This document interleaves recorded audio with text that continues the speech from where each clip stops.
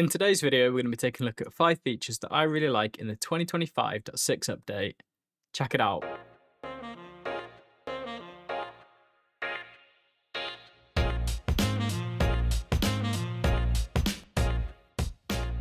What's going on, guys? I hope you're all doing well. This release has got a big focus on some further quality of life improvements that Home Assistant have just been working towards over the last couple of months. This video is based on the beta. It's based on that, so if you are after a little sneak peek at some of the upcoming features that are going to be released in just a couple of weeks, then be sure to check the link in the description and you can read through the full release notes there. Let's take a look at my first feature then. In the last release, we had the brand new Entity Picker, and along with that, we got some brand new theming and styling. And in this release, we've got a continuation of this, with that same styling and theming being carried across into our device picker. The device pickers received that same facelift, and it's now going to allow you to view manufacturers' logos right next to the device that you're looking at. In addition to that, we're also going to be able to see those same improvements that we saw in the Entity Picker, such as the additional information like the area, which integration it's from, and a few other things. Even though this is a really small change, it's actually quite a big visual change because it actually makes it so much easier to see what you're looking at. There's a nice bit of colour there, and you can actually just view more information in one little area. If you're a fan of this little change, then you'll also be happy to know that this theming and styling has been spread across the board, so you're also going to find it in your areas, categories, floors, labels, and also the user pickers. Carrying on then with feature number 2, and we've got another feature that's a continuation of some work that was done last month, and we've got the Bluetooth visualization tool. This new visualization does exactly what the name suggests. It's going to allow you to visualize your Bluetooth network. Using this tool, you're going to be able to see what's connected to your network and also how it's connected. In addition to this, you're also going to be able to see known devices, as well as devices that have been discovered. If you select on one of the little nodes in the network map, you're also going to be able to see individual information about the device, such as its signal strength and other bits of information. Just like with the previous feature, if you're also a fan of how this visualization looks, and you're also a ZHA user, you'll also be happy to know that this new visualization has also been added to the ZHA map, so if you're using it to visualize your Zigbee network, you're also going to have this same updated design. If we stay on topic with the design changes, we've got my third new feature, and this one is an enhancement to the sidebar. If you previously wanted to adjust the order of your sidebar, you'd need to enter this little wiggle mode, and you could do this by either pressing and holding at the top of the menu, or by heading into your preferences and selecting to change the order. In the little wiggle mode, you could then just adjust things by moving things up and down, and it was always a little bit clunky, and it was always a little bit harder on mobile. Thankfully though, this has now all been changed, and as of this release, the wiggle mode is no more.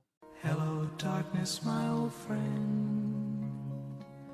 I've come to talk with you again. If you now press and hold at the top of the menu, or you head into your preferences and choose to reorder, you'll instead be greeted by this brand new panel. Inside of this panel, you'll be able to just make use of drag and drop, and also make use of the show and hide buttons, and it's much easier to actually reorder the menu, and it also performs way better on mobile devices. Although we've lost our beloved wiggle mode, this little enhancement to the sidebars actually ushered in our fourth new feature, which is yet another sidebar change. If you've ever reordered your sidebar and made use of the little wiggle, then you're definitely going to be super familiar with it, because anytime you ever changed or reordered your sidebar, you'd actually have to do this for every device you visited. This could be super annoying if you were visiting multiple devices, maybe you're on your computer and laptop and then a wall panel, or maybe you just switched between your internal and external network connection, which would involve a different sidebar for each of those connections.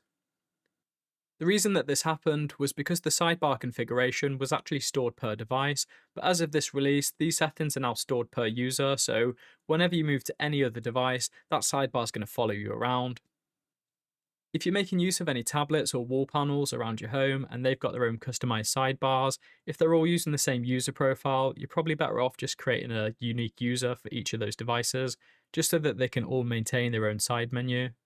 Let's wrap this up then with my fifth and final feature, and for this one we're going to move away from the customization side of things, and we're instead going to take a look at a brand new integration, which is a new integration for your Amazon Echo devices.